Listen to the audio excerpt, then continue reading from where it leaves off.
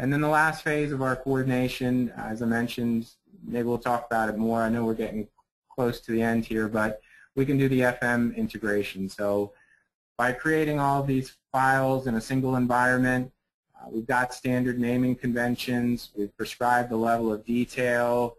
We know exactly what the content is. We have a content plan. It makes all of the publishing and the integration into your facilities maintenance software much, much more efficient. So we just take these Revit models in this example, work with your facilities maintenance supplier and your on-site guys, so we can get your building engineers in the coordination meetings. We can be looking at access. Before there's even a hole in the ground, we can be talking about the accessibility to valves, for example.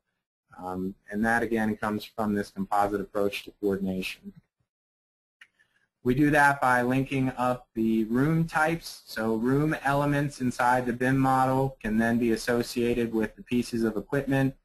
We can use the instance parameters to input stuff like manufacturer, model number, serial number, and any other O&M information that may be necessary. So instead of the traditional approach where 45 three-ring binders are dropped off at the end of the project and no one really ever has the courage to dig through them all, we put that right inside the coordinated BIM model.